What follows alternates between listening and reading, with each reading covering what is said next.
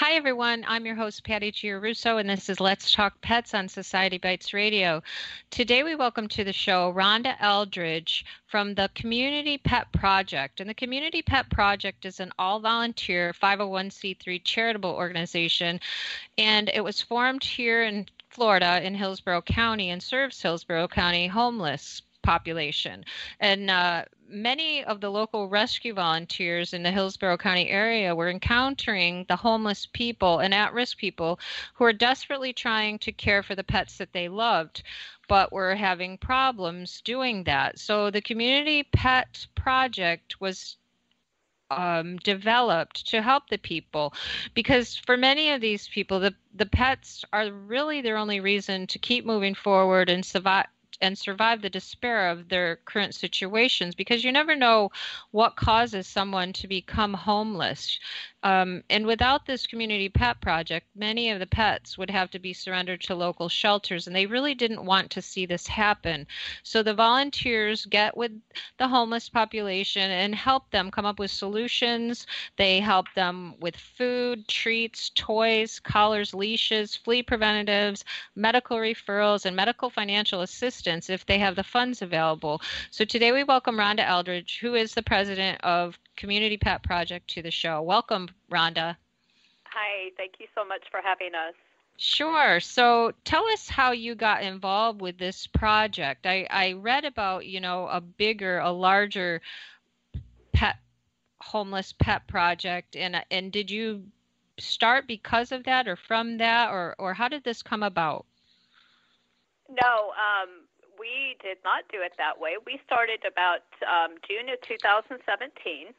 Fortunately, in Hillsborough County Sheriff's Department and Tampa Police Department host quarterly outreach events for the homeless to get them the services that they need. One of the coordinators for Tampa Police Department actually lives next door to a dog trainer who volunteers with a rescue, and she presented the idea to the rescue that we attend. So the volunteers for the rescue attended the first outreach event, and it was just overwhelming. We were not prepared for what we saw or the needs that we encountered. So we decided to continue going quarterly. About September of that year, the rescue decided to incorporate Community Pet Project, so we became a 501 under the umbrella of the rescue. The following June, the volunteers were notified by the rescue that we had just gotten too big. There was just too much need, and they wouldn't be able to sustain us any longer, so they were going to cease doing business. And so June of 2018, we incorporated on our own.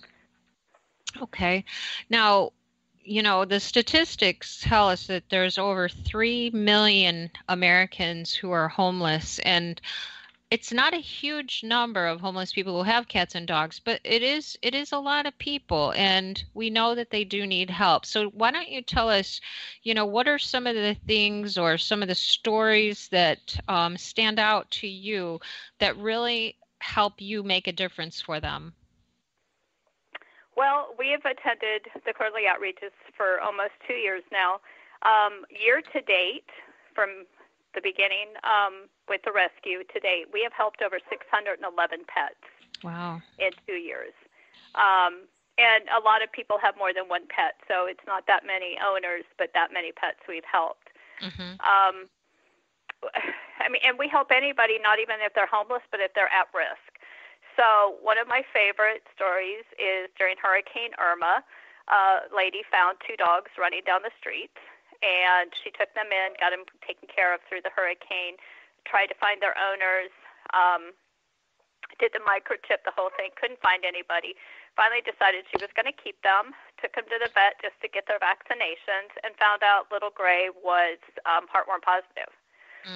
She didn't have that kind of money to take care of Gray. She's on disability, but she just couldn't afford a $1,500 vet bill for heartworm treatment. Right. So she reached out to a dozen different organizations, and everyone told her, call here, call there, call here, call there. And I remember I was driving when she called us, and she was like, I know you're just going to tell me no. I know, and everyone else had just, but I figured I better call. And I'm like, okay, no problem. And she's like, what? I said, we'll cover his heartworm treatment. So Gray was actually our first one that we paid heartworm treatment for. And he's doing incredible. He survived it. He's doing great. He's finally tested negative, and so he's good to go. That's awesome. The other story that kind of stands out is more of a homeless person. It was a husband and wife, younger people. They had a beautiful Siberian Husky and 2 cats. And the Husky, every time we saw the Husky was in a shopping cart. And I should mention that after the outreaches, in between the quarterly outreaches event, they can contact us again if they need more stuff, or if we need to give them more food, or if they need more medical, or if they finally decide they want to go through with medical. So we saw Luna was the Siberian Husky. We saw her quite regularly because they needed food a lot. And we talked to them, asked about their options and stuff. And finally, one day out of the clear blue, they called and they said they wanted to do the right thing by Luna and wanted to get her rehomed. So one of our incredible volunteers found a rescue in Florida that was willing to take Luna, and she drove her to the rescue. And now she's living in an incredible place. So, so you were able to help in more ways than one in that case, huh? Correct. Yeah. I mean, we had talked about, Luna needed a lot of medical, and they just kept dragging their feet, and so, we came to the point where we can't continue to give you food if you're not going to, get her medical taken care of. Mm-hmm. And they kept telling us they were going to, fill out the paperwork and stuff, but they just never did. So we were really surprised when they called and said, let's rehome her. Yeah, yeah. So. Well, yeah, because, one question that you hear people ask, because, I work with the lost pets, but I deal with all kinds of different situations. And one question people do ask, because we do run across homeless people who have lost their pets, and somebody will say, well, why does a homeless person have a pet when they can barely take care of themselves? So how do you answer that question? We will tell you that the animals are cared for before the humans, that they will feed their pets before they feed themselves. Yep. And I mean, and as a matter of fact, with Luna, we encountered Luna at a outreach event, and when we walked outside to see her, her dad was actually feeding, because they feed the humans there a hot supper. They were actually feeding Luna their spaghetti. Aww. Before they even knew that we were inside able to give them dog food. So we know that they feed the pets before they feed themselves. A lot of people do believe that homeless people shouldn't have pets. Our alternative to that is the pets go into already overcrowded shelters and face euthanasia. Right. A lot of these people are homeless because there are no friends or family around, and they don't have somewhere to go. Those pets give them a reason to live. Mm-hmm. Those pets give them a reason to wake up in the morning. Yep. Most of those people won't survive if those pets aren't with them.